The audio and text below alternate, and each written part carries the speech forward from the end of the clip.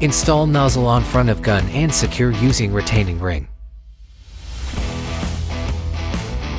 Place the hopper upside down.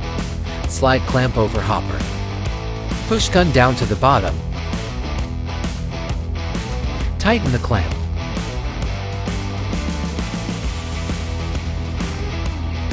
For spraying sealants, connect hopper and gun with the elbow hose. Push both ends to the bottom. Tighten clamps on both ends of the hose.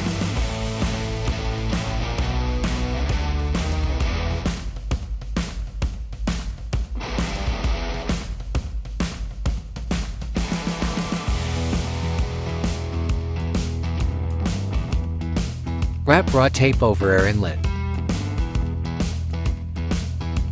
Screw on the air hose connector.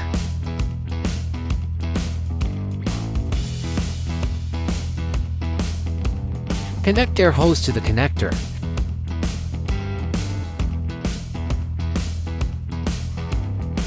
Open the air valve. Test spray pattern on cardboard. Hold gun 18 to 48 in from surface.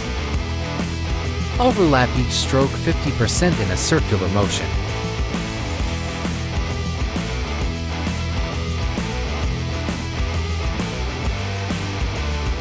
Adjust the needle travel adjustment knob and air volume for desired texture.